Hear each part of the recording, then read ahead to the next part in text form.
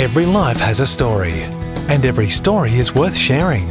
Your story, my story, and our story speak of victory and defeat, joy and sorrow, resilience and vulnerability. They are not just our story, they are Christ's story in us. They are Kingdom Stories from Down Under. It was May 31st last year when in our church walked a young man with a friend who was attending our church. He came to see what it was all about. He was recovering from addiction and he wanted to start a new life. And that's exactly what he did. And tonight we have the privilege to hear his story. But before that, I just want to mention that this man was behind the cameras, and most of the Kingdom Stories from Down Under that you watched until now were filmed by him. And this is episode 52 at the end of year 2021. And we're going to finish with a big bang. Having the cameraman being interviewed tonight. Not only the cameraman, but a good friend of mine at the moment. We've traveled a long time together since May last year. But we did a lot of Life on Life. And tonight here at Kingdom Stories, it is an absolute joy to bring to you Paul Mansfield. Yeah, I want a drum beat here. Thank you. Mate, we waited for this moment all our lives. Well, at least this last year. Did you know that I was going to eventually ask you to come on the show? You hinted of it, but I was like, oh, I don't know. Maybe next year, season 2? Next year. Yeah, I don't know. I didn't really think of it. But yeah, you definitely hinted of it. So you stayed behind the camera all this year, obviously 2021, and you listened and watched 51 Kingdom Stories, testimonies, firsthand. Yes. I don't know if we have somebody who's watched all of them so far, but you certainly have live. What was it like? It was amazing. Like, at first, it was kind of, trying to get all the camera. At first, I'd pay more attention to the stories. Oh, you did? Yeah, I'll just leave it on the one camera. Oh, you get sidetracked. I just get sucked into it. Okay. But then as it went on, I could learn how to listen while doing the cameras and that. Multitasking. But yeah, it was such a, I was kind of reflecting before, after every show, I felt so full. Like just all the experience of everyone coming in, like leaders of the church and people that have amazing testimonies and stuff like that. And then how the conversation kind of just goes. And I just, every time, there wasn't one time that I've left on a Monday night feeling just full, spiritually full. It's been such a blessing. Wonderful. Yeah. Well, hopefully this will inspire a lot of people to go through the other episodes that they haven't watched yet. Well, you've filmed them all live and you've seen them on 3 cameras and mixing them live. So well done. And you had no previous camera work at all? No. You just picked it up along the way? No, I didn't. Look, on Saturday, we just won the championship in soccer. And we were down to 10 men. So one of them was red carded. And one of our friends who plays with us, he's a Dutch Canadian. He said, guys, we got to play as a team. If we're going to win today, we're going to play as a team, because we had to win the championship. And we were down to 10 men. So there wasn't many of us, you really had to pull, dig deeper. And he said to us something very important. He said, we got to trust each other. He said, pass the ball, trust the other player that he can handle, he can turn, he can pass. Let's trust each other more with the ball. Because usually you look for the better player to pass it to whom you know that they're going to do something with that ball. But he said, let's trust each other. And I think that was the lesson for me. And I thought, wow, fantastic. And I thought that's what we did here as well. Absolutely. I entrusted you with this and just hoping for the best, but you took that with responsibility. And that's where we are today. Amazing. Yeah, absolutely. And I think that's a blessing in working with you, is that I've found that you kind of, you do trust, even, knew I have not much experience with cameras, but you trust me with it, and then gently kind of guide in, when I need it. And yeah, I think it's worked out all right so far. So the trick is trust but verify, right? Yes, cameras, yeah, absolutely. And tonight, because you are behind obviously you're in front of the camera, behind the scenes we have Calvin, and maybe one day we will bring him at Kingdom Stories from Down Under. Calvin does all the editing and all the post-editing and preparation and the authors and the intros and the outros and uploading to YouTube and all that. And he's filming tonight and he's editing tonight. Fantastic. So I obviously in the introduction I said a little bit about you. I won't pick it up in May last year when you first came in. I will rewind back to when you were little. So born in Perth? Yes, yeah, born in Perth. Yep. In what hospital? Sterling. There's a hospital in Osborne Park Hospital. Osborne Park, yeah. It's no emergency. I don't know. Not anymore now. Not anymore. Yeah. But you could book yourself in. I think for birth. So they had birth suites. Yeah. So I lived there. I lived actually 200 meters from that hospital for 7 years. Oh wow. And my wife worked there. Yeah. So she did a lot of C-sections, but it was long after. Was that in 89? No. 89 you were born, eh? Yeah. I was in Australia 1 year at the time. Oh, wow. So 1989, born in Sterling. Yeah. How many siblings? So I have one, so an older sister. Nice. And then I have kind of half brothers and sisters as well. Okay. Yeah. So an older sister from same mum. Yeah. Yeah. And what area did you grow up in? So like northern suburbs of Perth. Okay. Coastal. Not at first. Like I started off in Hammersley, Balcatta, I think. Yeah. That's my earliest memories. Are you back there now? Yeah, Balcatta. yeah. Funny that. Yeah. And I like it. I like that area. It's living in Balcatta now. It's actually really close to the city. It's close to the beach. Not the closest to the beach. It's probably a little bit too far. Close enough, yeah. But yeah, so I went to Hammersley, Glendale Primary School. Oh, nice. In Hammersley. And do you actually remember your first day of school? I do. You do? Yeah. What marked you so much on that first day? I met a guy, like a mate that I'm still friends with now. Wow. And yeah, we met. I remember going to the class. Yeah. And then like, meeting all the people, being all nervous and a bit shy and stuff, and then this guy came into the class and we just clicked straight away, Yeah. And he was probably shy as well. He was probably in the same emotion. Yeah. We were both, I guess, a little bit. Someone said the other day, like you can have like a zap, like a wand that's fully charged. Yeah. It's charged, and then another one that's fully charged. It like you kind of attract one another, and I think that's what we did.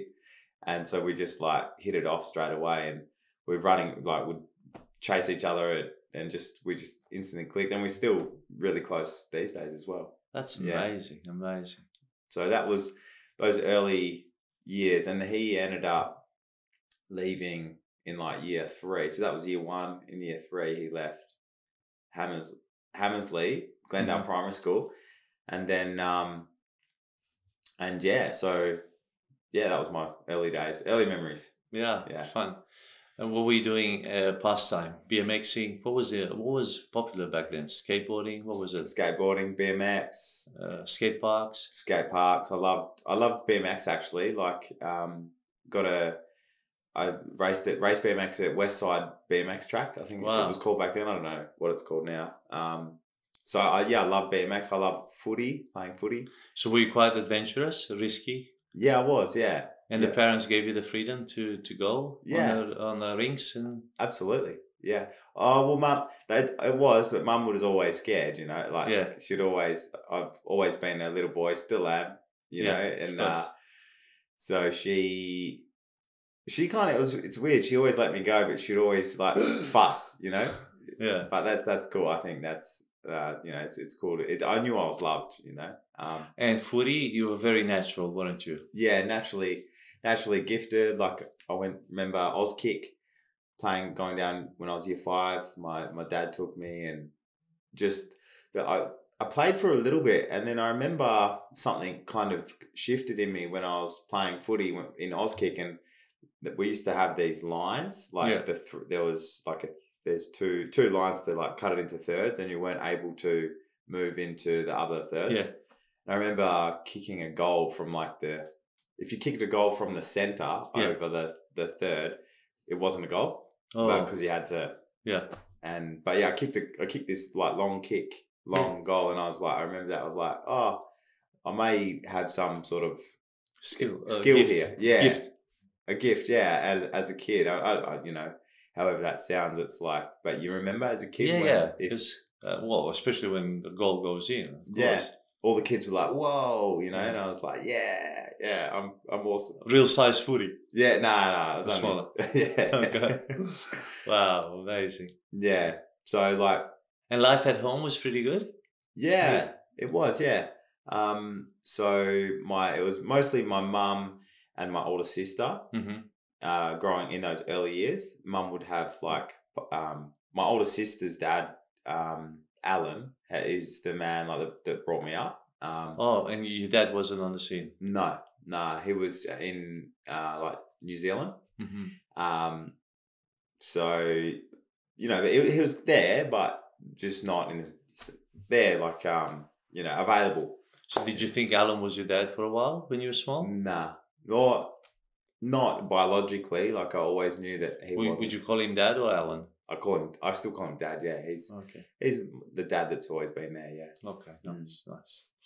And then in your teenage years, how you went to high school? I did, yes, of course. And I graduated. I graduated high school. Yeah. So yeah, my teenage, like, I was an adventurous young man, and played BMX, did BMX, skateboarding, all that sort of stuff. And so primary school, I went from Glendale Primary School to Newman Junior College. Oh, private. Yeah, to a private school. My mum got married, and we moved to Churchlands, and then started going to Newman Junior in year 4. And it was a bit different there, because more opportunities for sport. Yeah, and the kids were a bit different. The schooling was different. Like it was, because as a kid, like I liked where I was. Yeah. And then you can remember that. I can remember the shift into like you had to wear a uniform, and all the kids were a bit more tight, like uptight. Yeah. All the public school kids were a bit loose. I don't know. That's just thinking back. No, it is a different atmosphere. Yeah. Different culture, of course. So I guess I was a bit of I stirred the teachers up a bit in Newman Junior. I had my first cigarette in Newman Junior College when I was like 11. Oh. Yeah, I took my mum's menthol cigarette to school, and I took 2, and I tried to convince one of my friends at the school to smoke it with me. Yeah. And in the toilets? No, it was on the field. There's a big field, because the Newman Junior, how it's got you live just behind there, right? Yeah, I do. And there's like a hill, and there's a bit of bush, yeah. So we just smoke. I run there 5 o'clock in the morning. Yeah, I still do. Yeah. I do my sprints. Me on the moon. Yeah. There's no one there at that hour. Just me and my dog. It's too early, yeah. 5, it's still dark. It's not even the cleaners have come in. Nah. The lights aren't on. I only see the steam of the pool. In winter. Okay, so you smoked your first cigarette there. It was young. Did you get busted or not? Nah. Oh, so the other boy that smoked the cigarette with me, his parents found out, and then then my parents found out. The school found out. So it was trouble. Yeah. It was. I remember the friction that caused with the friend I had and our family, because we were all quite close. Yeah, it caused that friction. So he must have confessed. I must have. I can't remember how it all worked out, but he must have. Yeah. Well, it's not a really thing that at that age you just got to get it off your chest. Really. Yeah, because and even then that was what the 90s. Smoking was not good. Yeah. Yeah. So, and especially at a private school, like what else did you get into? What other trouble did you get into? Or a bit later. Hey? A bit later. Then the next year, when in year 7, I had my first, they call it a bong, Okay. marijuana. And I don't even know how, like, I was a bit of a mischievous kid, but I wasn't, you would have seen me, looked at me and gone, oh, he's right. I knew how to charm people from an early age. And so, yeah, one of my friends' older brothers, like, was talking about marijuana one day, and I was like, I'll have some. And he was actually at Newman Senior College, and they're kind of close. Yeah. And we met we organised to meet. There was no mobile phones, but we organised on the weekend to meet on like a Monday or a Tuesday at lunchtime. And so I had the $25. I don't know how I got it. I probably stole it or something. Yeah. And so we met at the middle, and then he like gave me this like little baggie of weed, sachet of weed. I took it, and then he told me how to make the bong. So you get the hose and then the bottle and everything, the water. And I just convinced another friend to have it with me. So you never did these alone? Nah, I'd always try to get someone to help you out. Help me out, yeah. Bring someone else into it. And how did it feel when you had that smoke, that bong? I've slipped out. Like it didn't. I think from an early age, I didn't. My body has never like reacted. Never reacted well to marijuana. Mm-hmm. Like just the psyche, and it kind of messed with my brain. Yeah. So I actually freaked out. I had it, and then I was on my little BMX, and I remember like just bailing from my friend at the school, and because we were at Doubleview Primary School out at like 4 p.m. or something, and we just found a spot, and so I just sort of took off. Mm-hmm.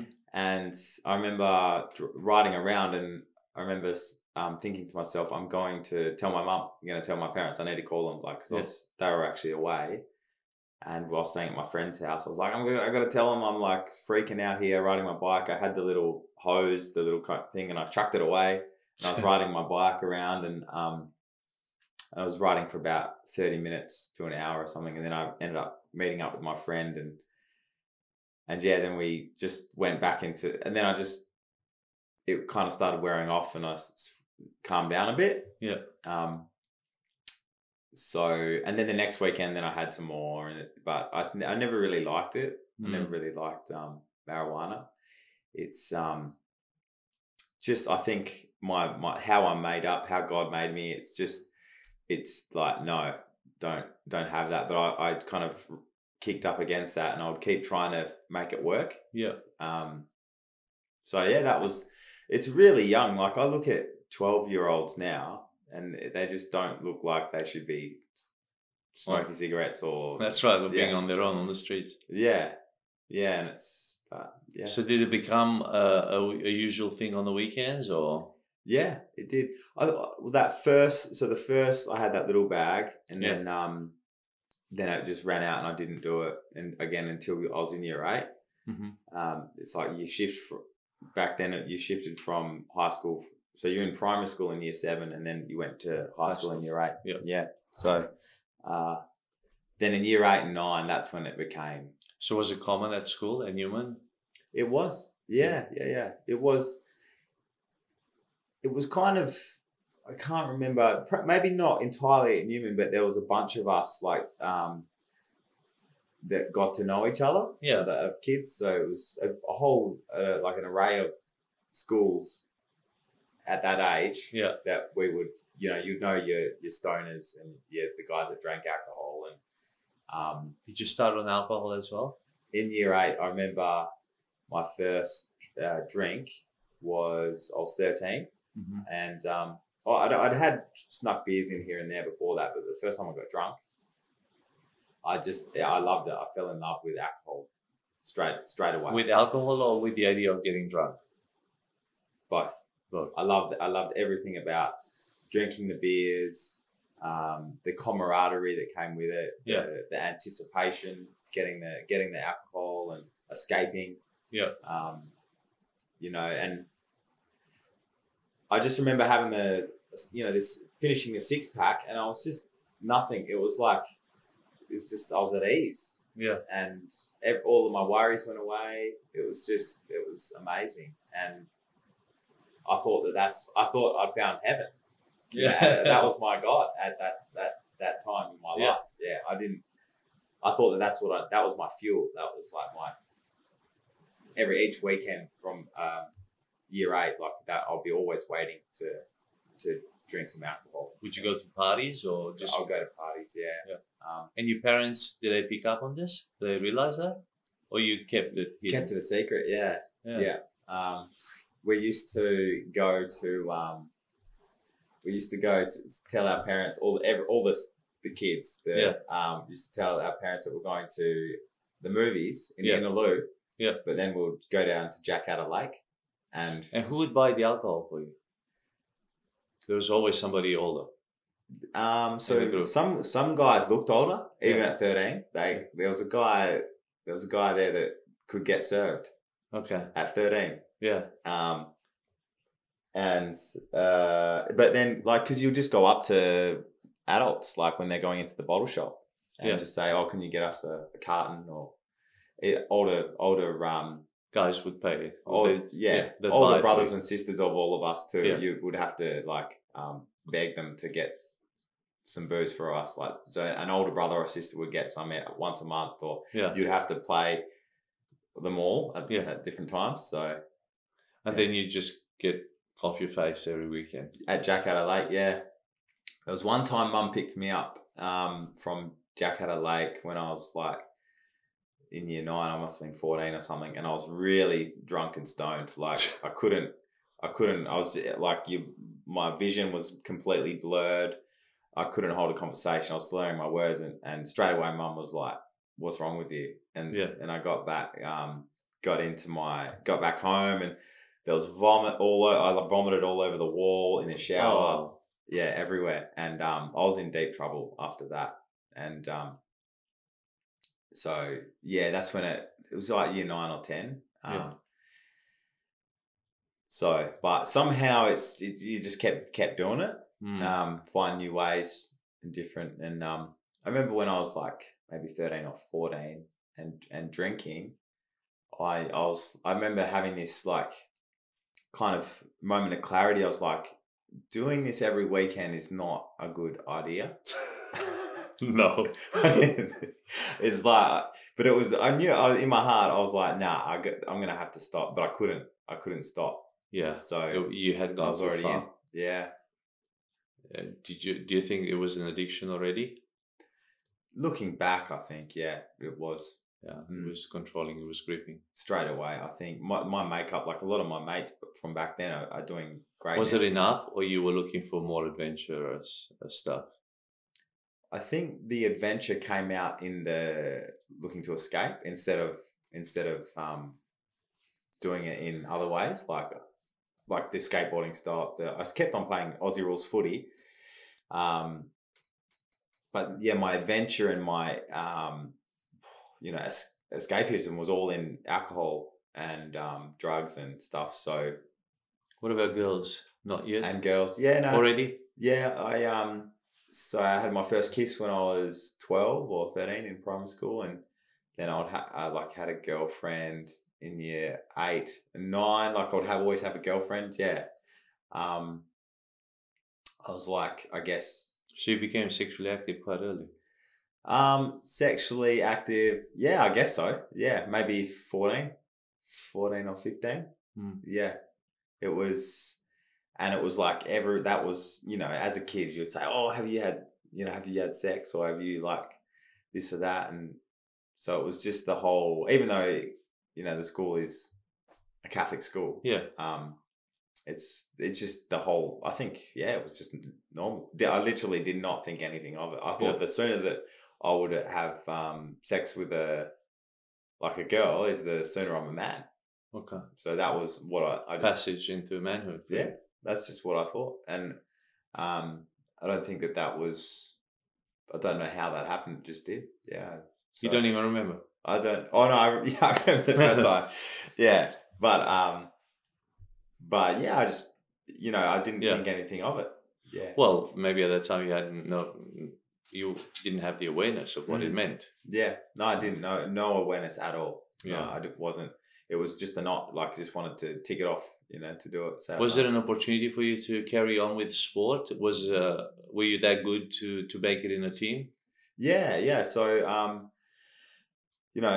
was playing for Maris, Blue and Black, which were good teams at the time. Would win premierships. A lot of the players from that team went on to play for. There was a couple that played AFL and a couple for the West Australian Football League. Yeah. Well, and I had the potential. Absolutely. Yeah. I'd win personal accolades in teams and best and fairest and all that sort of stuff. When I was about 13 or 14, I could, but then the natural ability was there, but you had to couple that with hard work. Mm-hmm. So all of the kids, and I was about this size when I was 13 or 14. Okay. Yeah. So I grew quick. Yeah. I reckon that I had some more growing to do. Yeah, but the drugs I missed out. Yeah, missed out on the growth. Who knows? That's looking back. But yeah, I stopped. Obviously, the natural talent was there, but the work, it was the talent was there, but the work was here. And then so the kids that the talent was there the same, then their work was there. They just I stopped playing good footy at about 17. Mm-hmm. 17 or probably 16 it started to really be noticeable. Yeah. I mean, 16 or 17 when all the other kids had started to grow and then I was starting to drink like it was starting to set in. Mm-hmm. And so I guess I stopped. I kept on playing. So I played for Claremont Colts. I started playing earlier than normal for Claremont Colts, and then played for 3. I played for 1 year before I was meant to, and then 1 year after. So I was there for 4 years. Wow! And by the last year I was in there, I'd been overtaken. Oh. So it's I just grew stale in it. Academically, how were you performing? So year 11, I was doing TE subjects or HR, I think it is now, and I passed everything. Yeah. And then year 12, I just stopped. What made that? I think it was looking back, I think it was lack of discipline, and it was lack of motivation. It was lack of Conviction, yeah. I didn't have anything. I was blowing around. No drive. No drive. It's just nothing. I didn't have any horsepower. Alcohol and footy. Okay. Yeah. So when were the heavier drugs introduced? Heavier drugs. So I started taking dexamphetamine, which is for kids with ADD or people with ADD. Mm-hmm. Got my hands on some of those tablets, and that would help me drink more. And because I guess my favorite feeling is feeling good and feeling having lots of energy and being able to do lots of stuff without too much struggle internally. So the Dexies would do that for me. They'll give me that extra gear that I didn't have not on drugs. And so 15 or 16, I started taking Dexies and alcohol at the same time. And then I had my first MDMA tablet when I was 18, and I loved it. What's an MDMA for those people like myself who have no idea? Ecstasy. Okay. So they call it ecstasy, yeah. So it's a chemical. So it makes you feel warm. It's like having Christ as your personal Lord and Savior. That's how it makes. It's an artificial kind of In hindsight, that's what I was looking for. Yeah. So it was a desperate call. Yeah. For help, really. Yeah, looking back, it was. Yeah, but I remember the first time I had ecstasy, I loved it so much that I went up and down all the hallways. I was knocking on all these people's doors and just saying hello. And yeah, Oh, just the came most out of my loving shell. person. Yeah. And I just came out of my shell on it. All of my worries, all of my fears, all of my anxieties just washed away. And that was when I was 18. Then I started taking cocaine, and pills. I loved MDMA pills. Yeah, they really just that love warmth feeling. Was it mainly on the weekends or during the week as well? It would always start on the weekends, and then it would kind of spill over onto the weekends. Did you begin work or you went to TAFE? What did you do when you finished year 12? So year 12 finished. Then I was playing footy. Yeah. I was playing footy for Claremont, and then I was working like a part-time job. Mm-hmm. So it was that my plan was like a little break year, Yeah. like to have a kind of a break. And so that year I was still living at home or you moved out? Yeah, I was still living at home. Yeah. Didn't your parents pick up on the fact that you were on drugs? No. Well, so my mum was going through a hard time. So there was a divorce with my Mhm. mum and her marriage. So I slipped through the cracks. Like my mum got breast cancer. Oh. And she had some serious health issues. Emotionally, she she had some emotional stuff and physical stuff going on. And so I escaped that by drinking and drugging. Mhm. Looking back, yeah. So I was traumatized by that. My mum, because mum's always been my rock, and for her not being okay, like I sort of freaked out, and this was 13 or 14. Then that's when I started drinking and drugging, and so it was like, I think it was just I could get through the cracks. Yeah. I knew how to play. I knew how to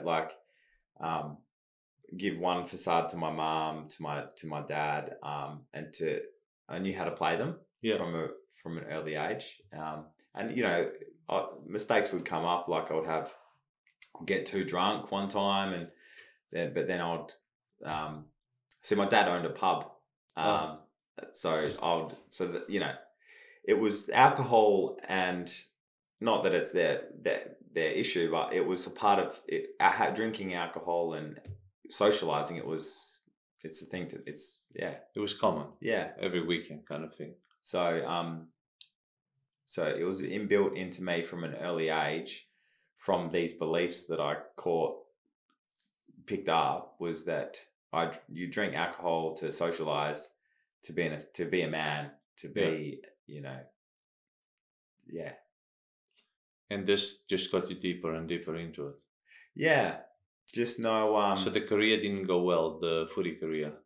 So I broke my thumb, mm-hmm. and in a punch up at a nightclub, and so I went back to training, and they were like, "What happened?" It was the off season. They were like, "What happened?"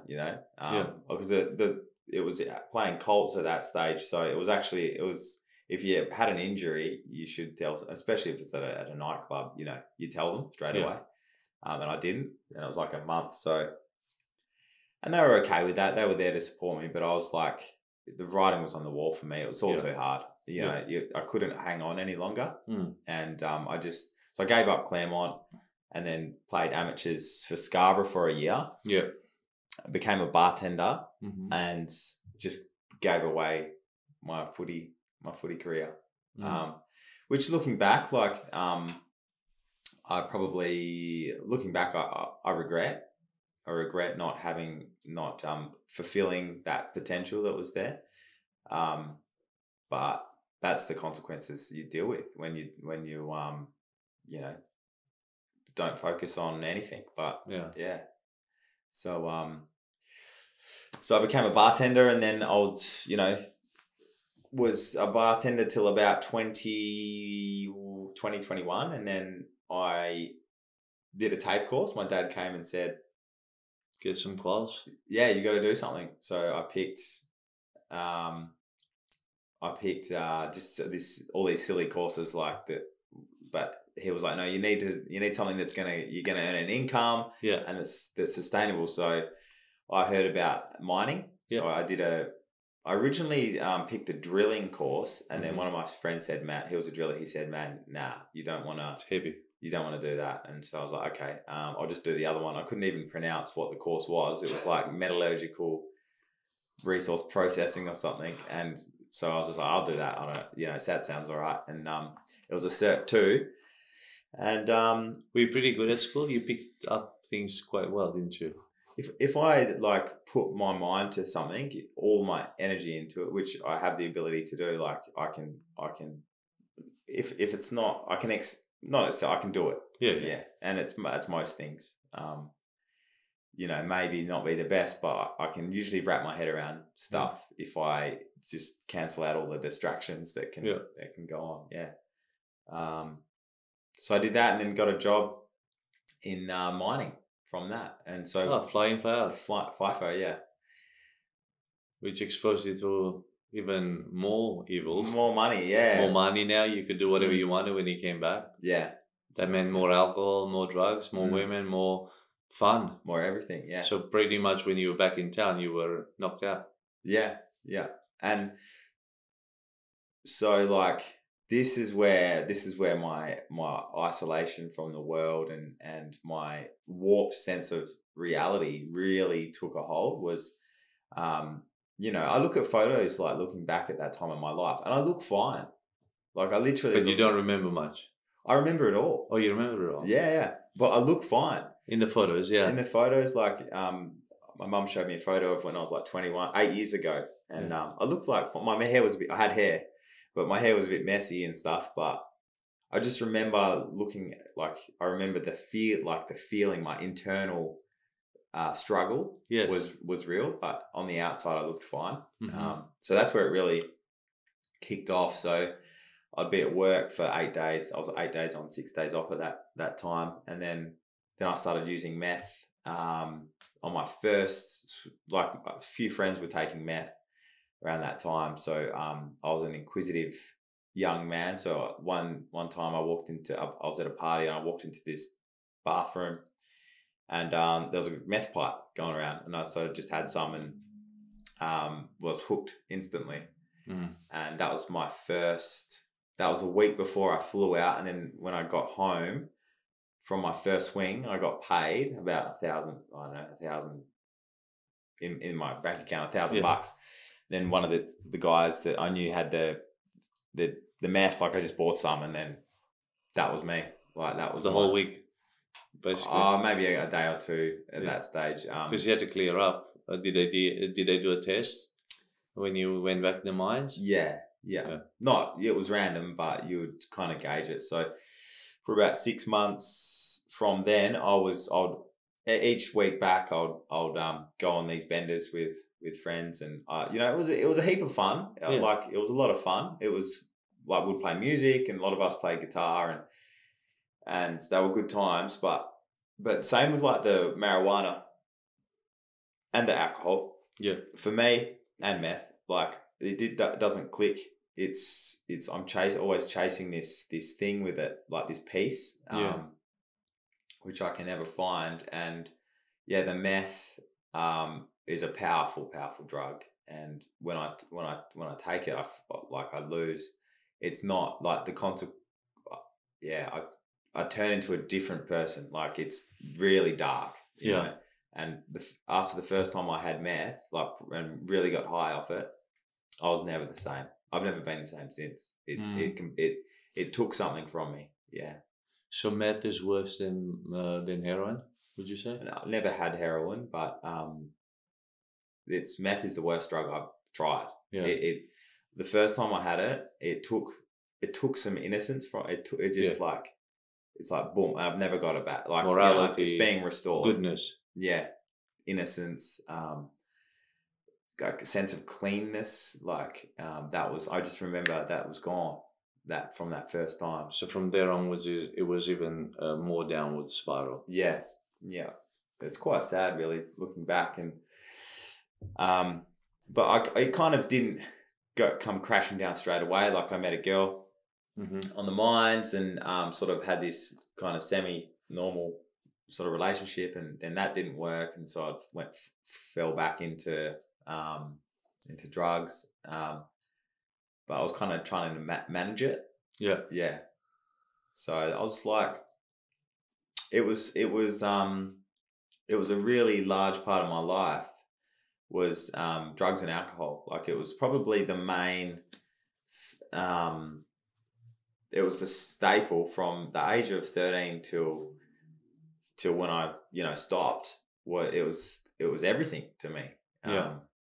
I wouldn't have admitted that at the time, but yeah, drugs and alcohol was what I centered all of my, identity from. Was there any desire to escape it, to get away from it, or not really? Did you realize that this was damaging you or not? A sense of denial. Nah, it's.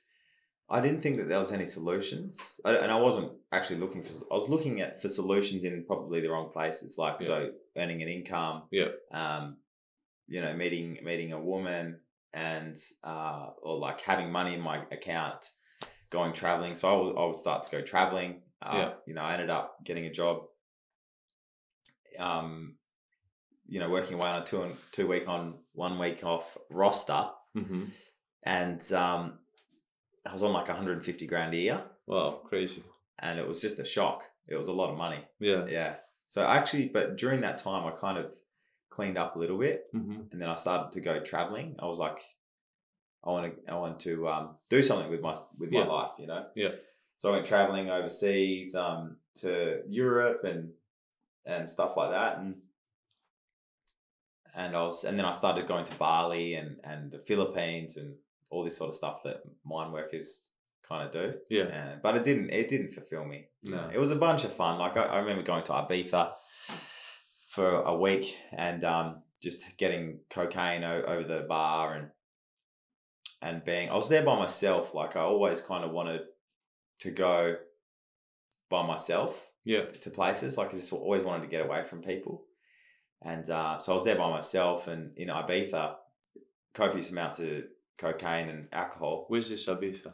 In Spain, I think. Okay. Spain, on an island, just on the east coast. Oh, Ibiza. Yeah, Ibiza, yeah. Ibiza. Ibiza, yeah.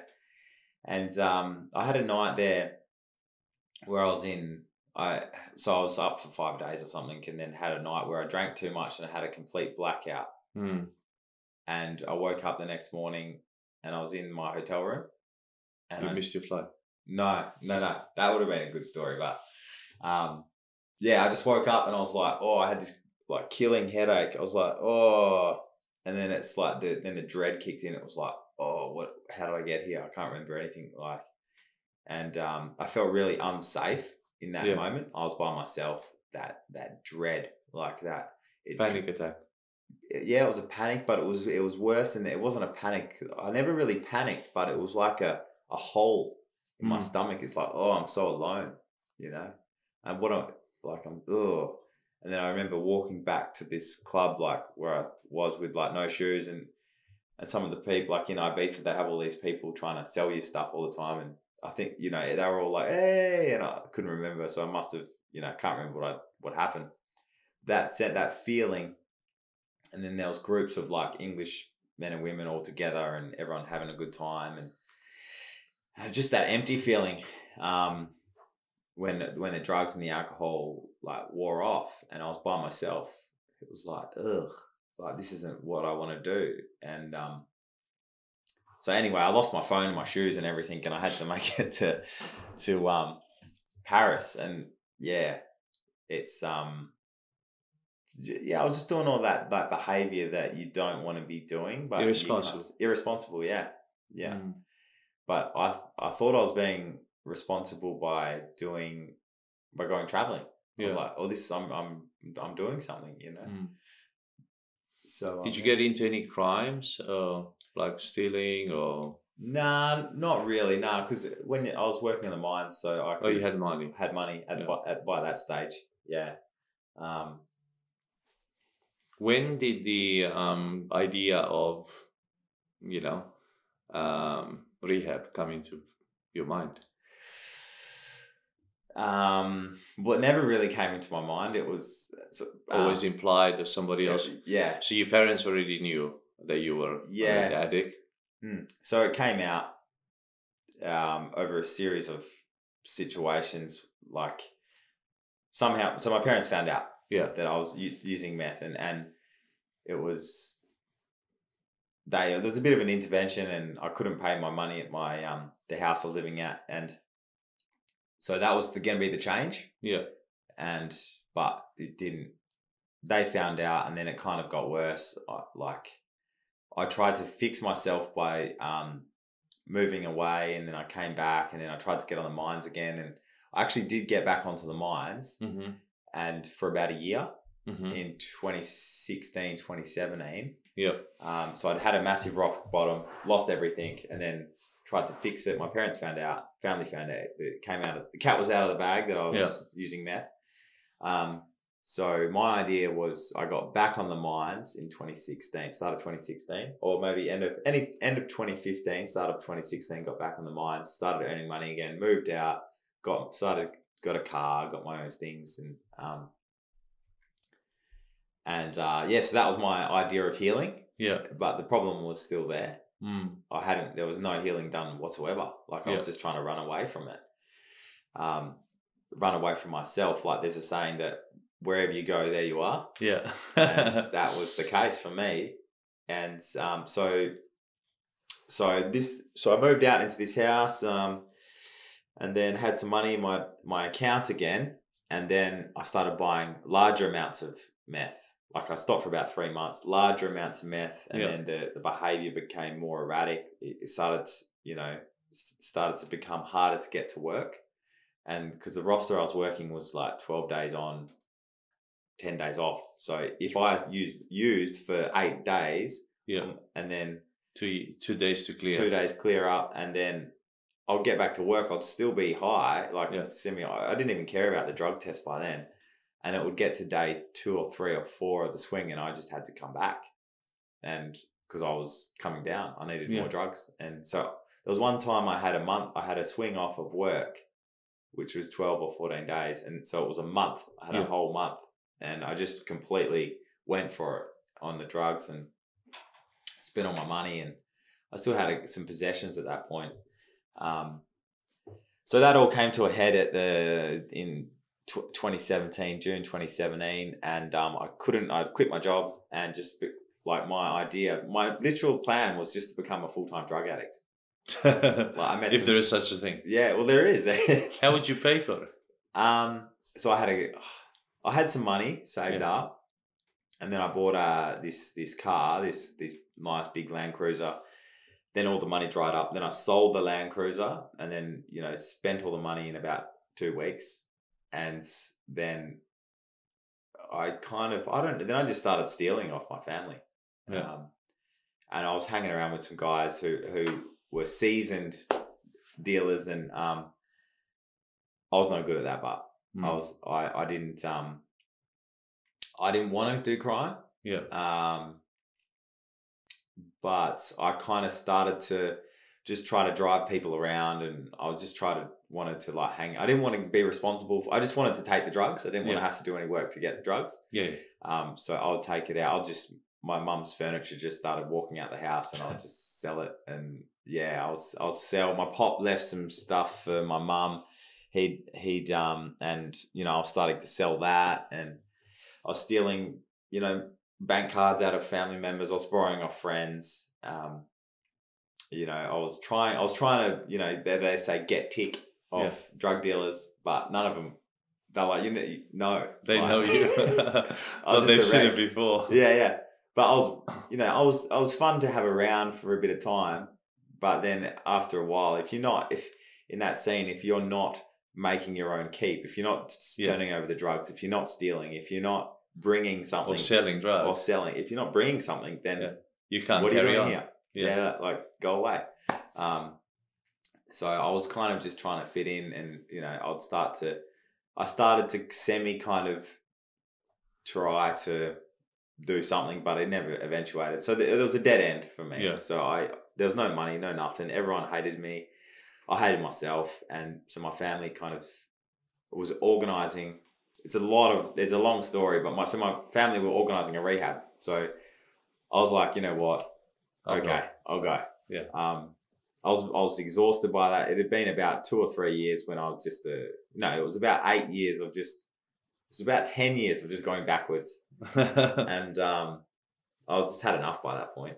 And I took the offer.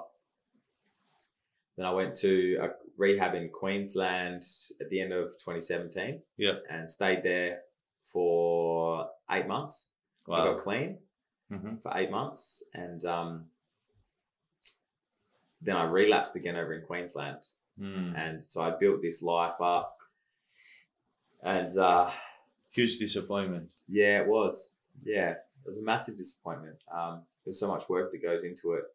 Spiritual work. Like I was introduced to like a program that it's a spiritual program. Like that rehab kind of wanted you, like encouraged to find a higher power. Yeah.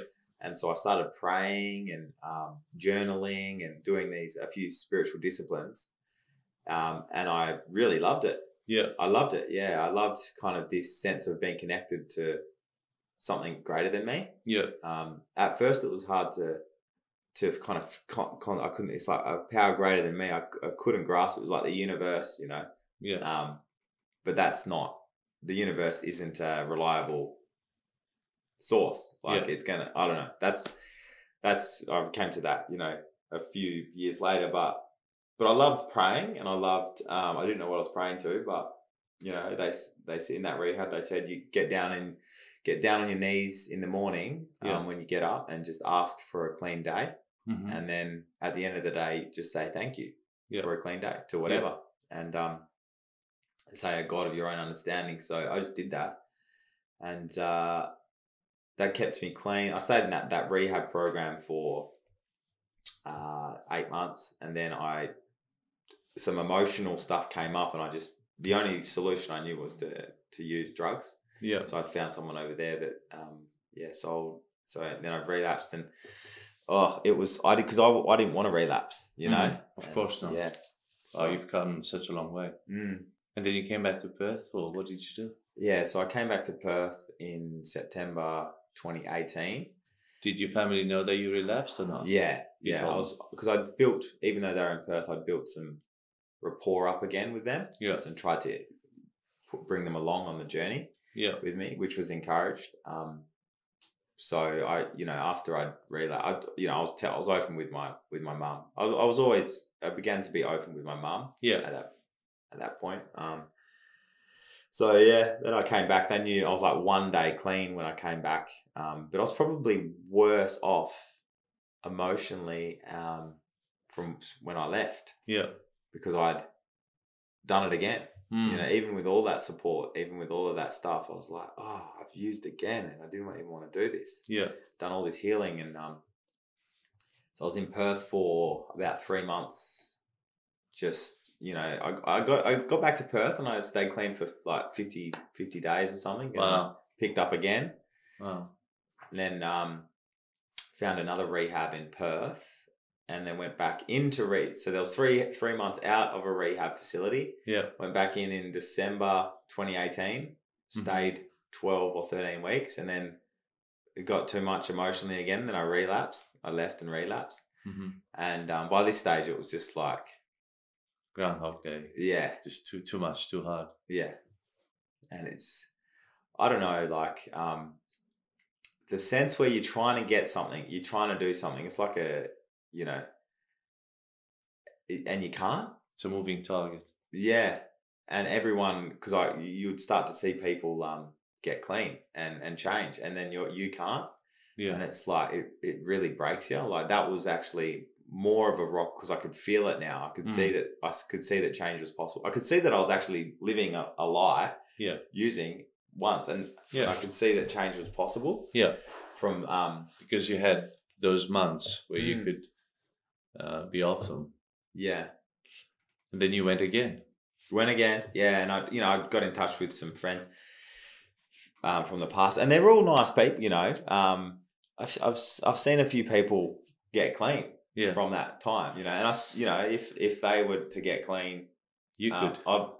Like those people still using. If they were to get clean, like I would be here with open arms. But so anyway, I got in touch with them, again when I was back in Perth, and it's just they were worse. So I was got work like they say addiction is progressive, and even when you're like if you've had addiction issues and you stop, the addiction still progresses. It lays dormant. Same with smoking. You know, how people, a smoker always can pick up smoking really easy, and they go back to right. It's the same with what I understand. It's the same with all addiction. You know. So after picking up again, it was bad. You know, I wanted to. I was willing to do crime by this stage. I didn't care anymore. It's also a sense of anger. With yourself, with the fact that you couldn't overcome this. A lot of my anger was internal. Like I wouldn't act out. I wouldn't get in fights. You know, when I got in that, broke my thumb, like I would never fight. But my anger, like I'd yell I could yell. Like that was probably my, scare factor. Like, and, but I would never, but my anger was I turned in on myself. I imploded. So there was a lot of anger there. And then you went back into rehab. May 2nd, 2019. And I haven't used since. Wow.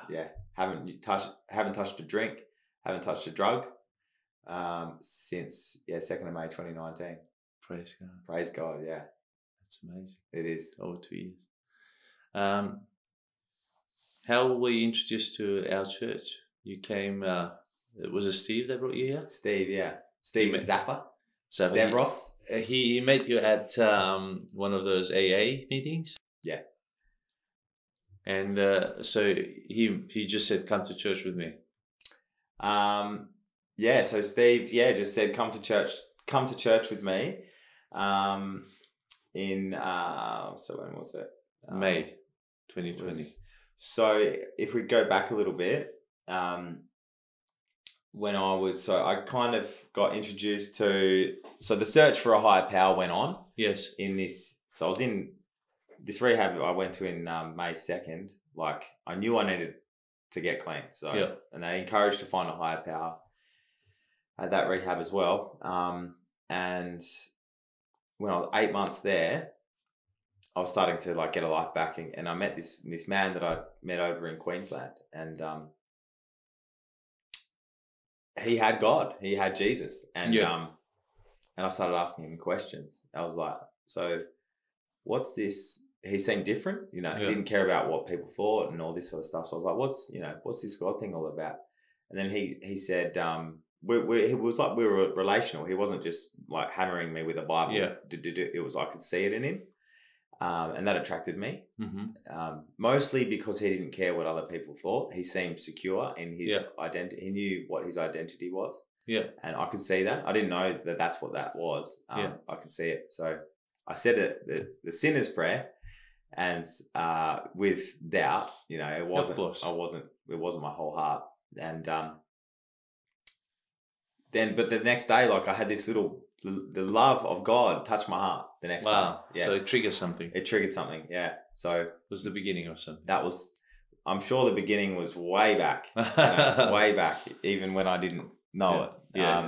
But that was when I kind of realized, it was like, maybe Jesus is real. And so I got given a Bible the next week, or a Bible was placed in my, I don't know, it just landed on my lap somehow. And I started reading that for the last 4 months. I was in that rehab every day. So from 8 months in there to 12 months. And then I found out Steve was a Christian, and he started he actually sent me the sinner's prayer via email. And I was at TAFE in do an online study because COVID had kicked in. And every time before I started TAFE, I would say the sinner's prayer. And I'd say it over and over and over and over again. And I think I was building my faith in that time. And it was a personal, no one was telling me to do it. I was doing it in my own way. And in that time, God said to me, I didn't know it was God, but I'm 100% it's God now. He said, you got to get baptized. Like if you want to show this, if you want to show how serious you are, well, you got to get baptized. Yeah. And so yeah, when I left in end of April, that rehab, Steve brought me here. Mm-hmm. Yeah, and then I met you, Mm-hmm. and I haven't left. Yeah, you're I'm still here. Oh, praise God. Yeah. We started jogging at Rehoboth Park. Yeah. Once, twice a week, 3 times a week at times. Early mornings. It was about this time last year. Yeah, we were running. Yeah. And that really, you're like the exactly the right it's like God. I believe God brought us together, Mm-hmm. and there was when I first walked into the church, I saw you, and I was like, I think I'm going to see this man again, like a lot, but I didn't know, it's just a thought. But and then you were like invited me to go running, and I was kind of like, a bit weird going running with a pastor at the church. And but anyway, we went running, and like we started forming that like a relationship, a bond, and that meant a lot to me at the time. Yeah. It really anchored me. I needed a strong male that was that was solid, like Yeah. And so yeah, that time was priceless. It was really integral. I think God, for that time, God, we just came together, and those runs, and bit of Royale's chicken as well, and giving those prayers at Raybold Hill over the top of the hill, just those, you'd ask me to pray, it was real, it wasn't like there was no, like, I don't think you were trying to get your numbers up for salvations or anything, like, you'd done it. It was, for me, it felt like it was authentic. It was like, so I was like, okay, cool. You weren't a project, you're a person. Yeah, that's right. Yeah. And I could feel that. And I guess as a person coming in from the world, who you hear all about the church, and it's like, all this bad stuff, which, which people, like, you can just latch onto. Yeah. And go, so that everything's bad, So I had those eyes on me. I was like trying to, pick apart, and I guess that melted away over those times. You were quite street smart as well. You could read people. So basically, I couldn't have faked it. No. Because you would have seen it. Right? Yeah. I think so, yeah. Yeah. Yeah. So yeah, thank you for those times. It really meant a lot. Well, it was just a pleasure. I mean, I didn't know where this was heading. I was just obedient, and the fact that you wanted to do it. When the Lord says, if you find a person of peace, stay with that person, stay in that house. So I took that principle, and I thought, if the guy's ready. Do you remember when we prayed on top of the hill? Again, you gave your life to the Lord, but I think that day was quite significant, wasn't it? Massive, yeah. Because I remember like saying to you, I believe that I sounded like I was ready. I couldn't have been direct and said, "Hey, Natanael, I want to give my heart to the Lord." I couldn't have said that. I was trying to give all these hints out. Yeah. And so that day, we and it was in public, which it was good that it wasn't in a church for me. That's what I needed. I needed it to be. It was in the car park. Yeah, it was in a car park. There was people around, and we just said the sinner's prayer. Repenting. And for me, honestly, repenting was no big deal. Yeah, I was ready. I repent. Yeah. Yeah. Like, I don't. No issue. Yeah. You knew you were a sinner. You knew you needed God, and that was it. Yeah. And it was like, here I am. I remember running down Heartbreak Hill with you, and you were saying, Natanael, I feel it. Do you remember? Yeah. You were saying, this is better than drugs. Yeah. And you said it was a real point in that time when we were running down the hill, and you said, it's real, Yeah. And because I was kind of like, whoa, like, what's going on here? You said, it's real. And then it was like, it clicked. It's like, it is. Yeah, it is. It's like, this is awesome. Like, wow, you know, and that was only a little glimpse of what that's happened over and over again in this short time. It happens, you know, once a week now.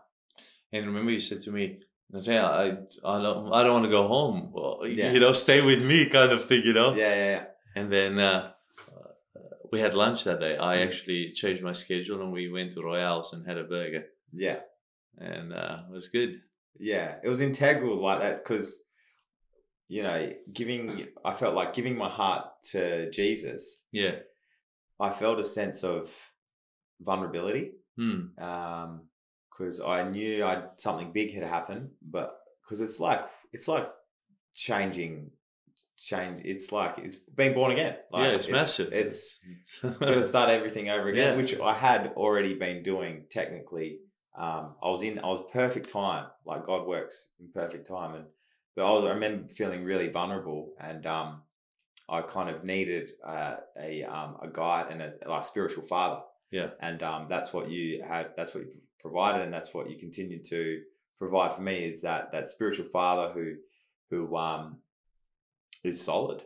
Yeah, and who I can trust, and that was really integral for me. And that's why it's been such a real blessing to just journey with you. Yeah, well, it's a privilege, of course. And then we baptized you in the ocean. Yeah. A few weeks later, probably less than 2 months, I think, later. Yeah. So that was end of May, and then baptized 1st of August, 2020. Yeah. Yeah. In the Indian Ocean. I think it's Indian Ocean. Yeah, it's at Hillary's Sport Harbour. Hillary's, yeah. And my whole family was there. Cold winter day. Yeah, it was freezing. Yeah. Didn't stop us. Nah. A lot of people saw it on the bridge, and it was a powerful public testimony. And it was quite a significant moment as well, not just in the fact that the obedience was there, but you also felt the presence of God come upon you very strongly when we prayed in the water, didn't you? Yeah. When it was, you were praying in tongues up, because I went back and then came up, and then I was kind of like stiff because my whole family was there, and I was worried like, oh, you know, they're gonna think that I believe I'm crazy now. And, so I was like, I didn't want to start like being like, woo, you know. I thought everyone was, you know, gonna, you know, imagining things. But anyway, you said just start saying, I guess, you know, the Holy Spirit through you just said to me, like, just start praising God. You know, you were praying in tongues. I just started saying, thank you, Jesus, thank you, Jesus, thank you, Jesus, thank you, Jesus. And then when I watch this back, like you can see on the video, the sun actually starts to shine. Yeah. And then in that moment, just as you were praying in tongues, and I was saying, thank you, Jesus. And then it's like my heart just went, it turned back on. Wow. It turned back on. Yeah. I'll never forget it. It's amazing. Yeah. It was, I didn't start praying in tongues then, but there was an opening in my heart. It wasn't this rocky, like hard. Well, a few weeks later, you did start praying in tongues. I did. First meeting when we introduced you to the Holy Spirit baptism, basically you just surrendered. And that was, again, a new level from head to heart. Yeah, I could start to, it's like just allowing God to work through me. It's like letting go. Yeah. It's scary. I heard this like, it's like holding onto a stick, you know? Yeah. And then you're on the side of a cliff, you're holding onto this branch, and then you can't see how far it is down. Yeah. It's like a cloud. And then it's like you let go, and then it's just like 1 meter. It's just there. And that's like, I love that. I love it when I read that. Yeah. That's what it's like. Yeah. How did you, I mean, it must have felt weird first to just let go of your tongue and your obviously speech when, you know, it's unnatural to do that.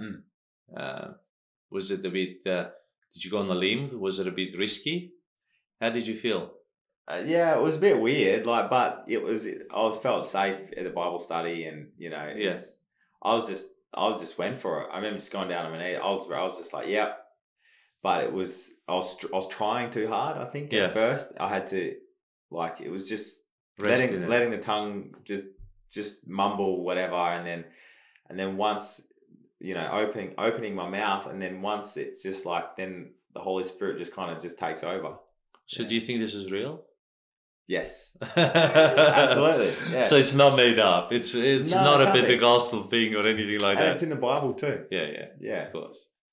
So it's an experience to be had. Absolutely. Yeah. And as what did it trigger in you? The Holy Spirit feeling. It was a passion, and it was a heart for God. It was a real a fire for God, like ignited. It was already igniting, but it really took off, and it started off like kind of like there, like but this tiny little thing, and then it's like over time it kind of just goes over your whole body, your whole everything, and it's like it's just a peace that can't be explained. The deep love of Jesus. It's just it's what I was searching for in drugs. I think it really brings home the message that you're a son. It cements, it seals that adoption, I think. And you also started the Australian School of Ministry about that time, or a little bit earlier. And you finished that in record time, 10 units in 7 months. Yeah. I didn't have anything else to do. Yeah. I didn't want to do anything else, actually. But you stuck to it. That must have taken quite a bit of discipline. Yeah. It wasn't actually an effort. It didn't. No, it wasn't. I just wanted to do it. I was ready. Did you enjoy the lessons? I loved it. Yeah. It was perfect. It was exactly what I needed, because it was I wasn't in a church with 200 other people kind of distracting me. Yeah. I was doing the lectures online. In my own home, I could prepare myself to receive it, in my own way. It wasn't someone telling me, you got to do this, you got to do that. I was just go at your own pace, and my own pace was to do it in 7 months, and because. And on the day on the Sunday you graduated, and on Monday you started uni.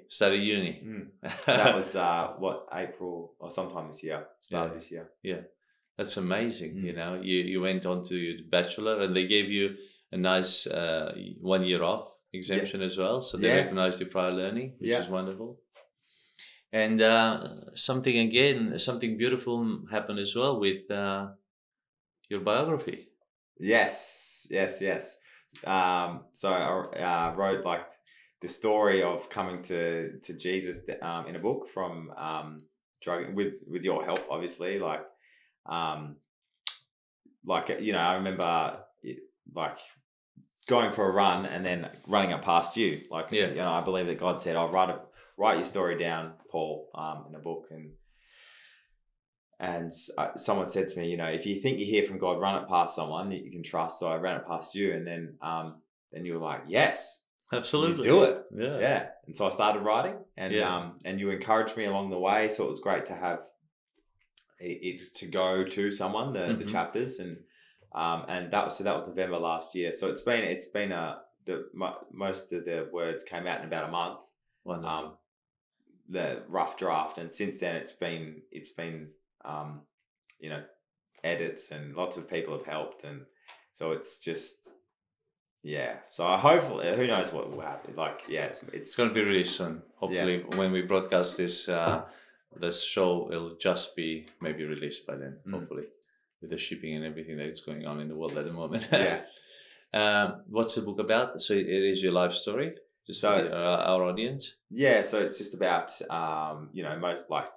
being a drug addict, and then journey to finding God, finding Jesus. Title? Mended, I think. Mended. Me ended. Yeah, hallelujah. Yeah. What does mended mean for you? Means a lot of things. like it's a quirky title, which I like. Mhm. It's not. It's just like Mended. You know, me ended the wordplay, but Mended. It's like because it's amending as well. Mhm. It's mended, but it's also amending. Yeah. So it's like it's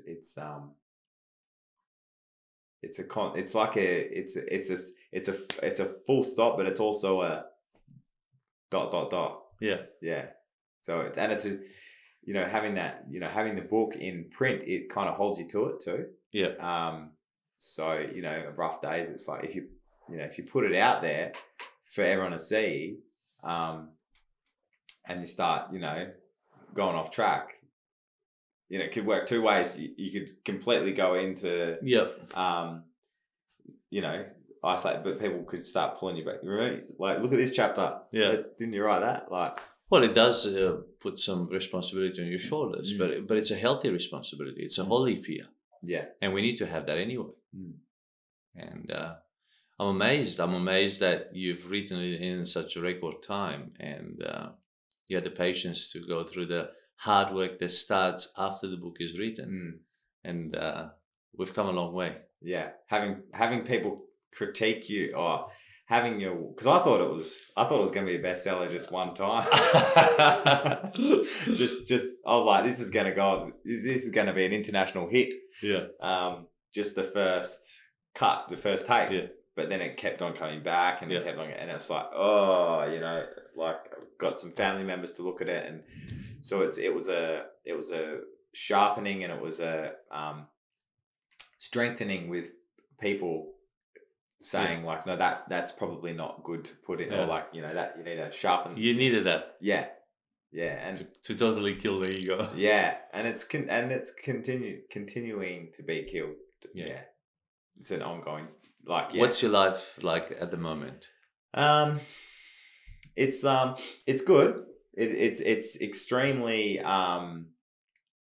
like beyond what, some days like I feel really out of my depth with a few things. When I start thinking about it, when I start thinking about it, it's like, whoa, like, where am I, kind of thing. Yeah. Worry about, what people might think, or this or that. But then when I just let go and just put my eyes back on God, that all washes away, and it's so, when I'm looking at God, and I'm trusting in God, and I'm listening, and seeking counsel and all this sort of stuff, everything is exactly where it needs to be. Yeah. When I start thinking about it, and I start worrying, then it's a chain reaction. Yeah. So but my life is, 1 year ago, 6 months ago, if I had stopped, if I died 6 months ago, I would have been happy. Like, yeah. You know what I mean? Like, yeah. My life I've done more healing over the last year than I ever would have thought. Like, I'm at a stage, in a sense of being, I don't know how to put it without sounding like a huge ego. Before I took drugs, when I was a kid, I feel like I'm back there. Yeah. Like an innocence. Yeah, you're cleansed, you're restored, you're fully restored in a way. Yeah. You're still work in progress, but absolutely, you see the finishing line. You see yourself above the line. You're not below the line. Nowhere near below the line. And things are like, it's like a kid. It's like doing things like, being there for someone, like, going to a family member's house and being there and actually being interested in their life. Yeah. Not it's just like, about what? you. Life is not just about you. Yeah, and I can't believe it. It's like, I'm actually here having this conversation and I actually care. Yeah. It's like, it's not yourself. That's living for me. Yeah. That's being, that's a new life for me. Yeah, I'll never, because 30 odd years of not doing that. It's like, yeah. So what's next for Paul Mansfield? Just to maintain the direction. Just keeping your eyes and focus. Yeah. Carrying on. To continue. I have generally in the past been a good starter. Mm-hmm. And so it's the grunt work, I think, starts now. This is where it really starts. is, it's been a bit, the purple cloud, the grey, the first love patch. But it's really, really just digging in and just staying true to the course, I think, is what's next. Wonderful. What's the legacy you'd like to build? You know this question is going to come. So. I don't. Honestly, I'd like to be known. Obviously, someone that turned their life around through God. But sort of like I'd love to be known as someone that cares for his friends and family. Yeah. For those closest to him, someone with integrity, that doesn't compromise. And someone that you can rely on. Yeah. Yeah. Someone. It's all that you weren't before, in a way. Yeah. Everything so that's the turnaround in Christ, isn't it? All that you wish you were, but you couldn't be. Now you are. Yeah. Yeah. Amazing. Mate, I've learned so much from you and from the journey. And I really consider it a joy to have journeyed with you and just to see the fruit of Christ's labor.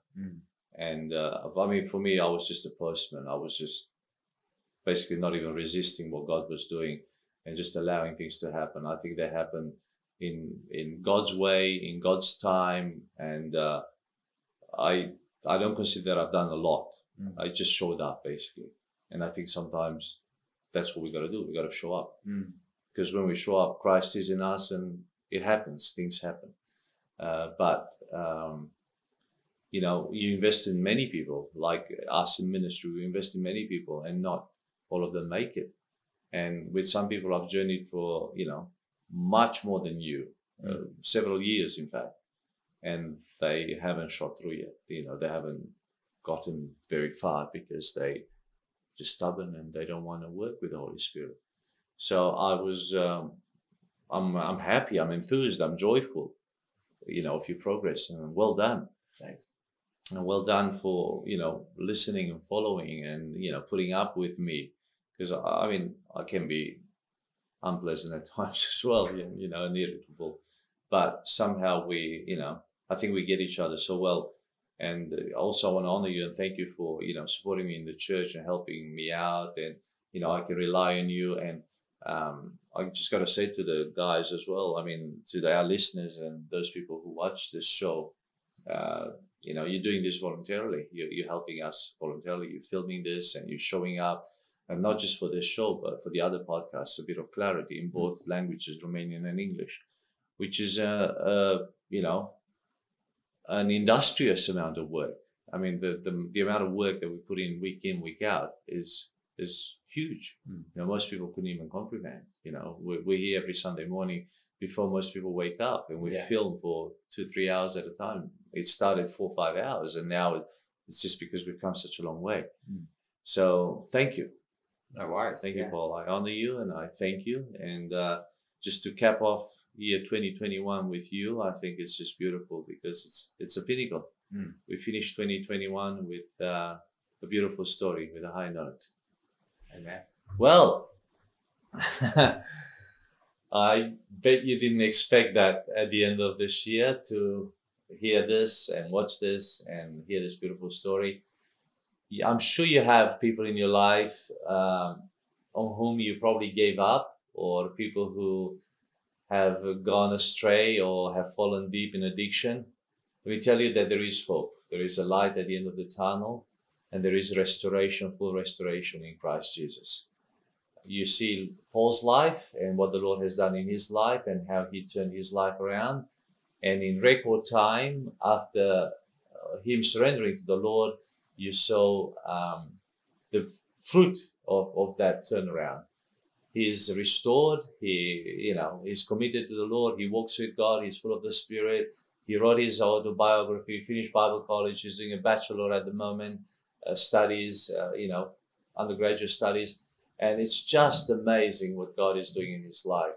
And this shows that there is hope, there is possibility, and beyond any circumstances that people face, don't give up on those people you love. Just keep praying, send them, help them go to a rehab center, Christian rehab center where they can grow, and walk with them and spend time. Love means spending time. I mean, if you look at the time Paul and I spent together in the last 12 months, 15 months, most people couldn't find that time during the week. But we probably spend, anywhere between, 5 to 10 hours a week together in various circles, in various ministries, and what we do together. But that means, we're doing life for life, which, I'm accountable to him, he's accountable to me. We speak into each other's life, there's feedback. And this just helps us grow together as a spiritual son and spiritual father, because life is so, so important. Well, season 1 of Kingdom Stories from Down Under is about to finish. It is 31st of December now, almost year 2021. The COVID year, which has affected us, and you've survived and we've survived. Thank you for coming on this journey with us from the beginning of the year and enjoying these beautiful stories. And I really hope that they have inspired you and they have produced a lot of joy in your heart.